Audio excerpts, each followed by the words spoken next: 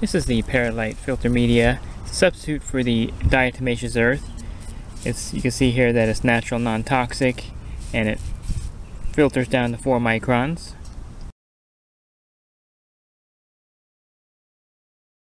One thing you'll notice right away about this particular filter media is that you use a lot less. You probably use about half what you would use in your DE filter. They make the Perlite by superheating the material by about 1600 degrees. And that gets all the water out of the material, also expands it. It's kind of like a kernel of popcorn. When you cook it, it pops and it expands. That's why the media is so lightweight, yet it has great coverage of the filter grids. Compared to diatomaceous earth, you would use about half the amount of the Perlite in your filter.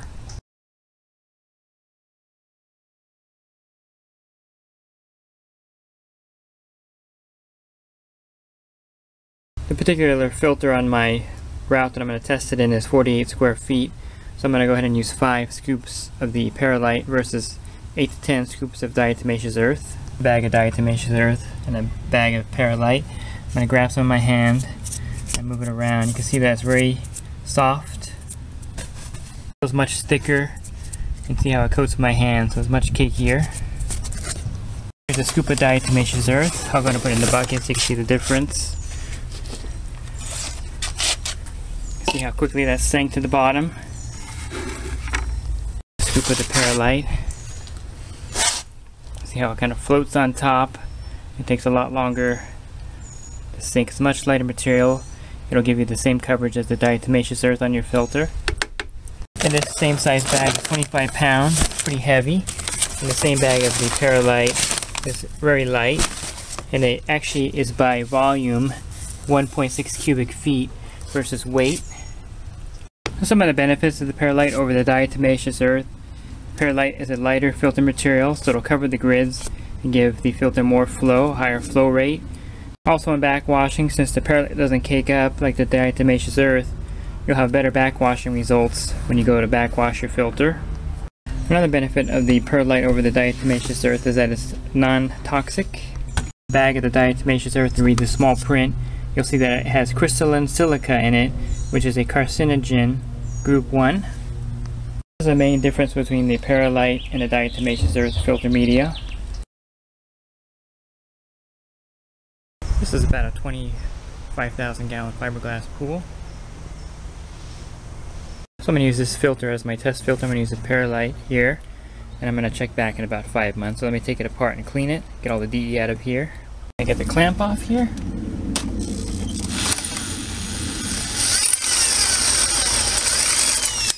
I'm going to thoroughly clean this DE filter and then reassemble the filter and go ahead and put the Perlite in.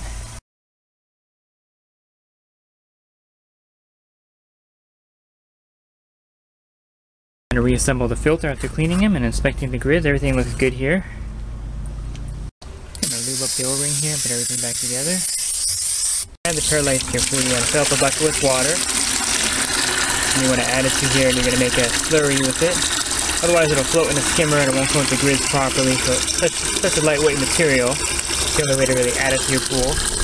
The best coverage, you want to add it in 2 different batches. I'm going to go ahead and add 3 scoops to the first batch. I'm going to move it around and make it to a slush. I'm going to pour slowly into the skimmer here. This way the grids get full coverage.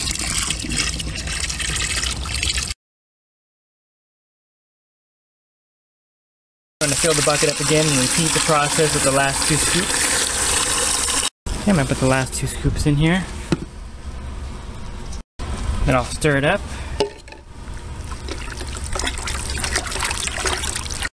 And I'm going to go ahead and pour the second batch to the skimmer.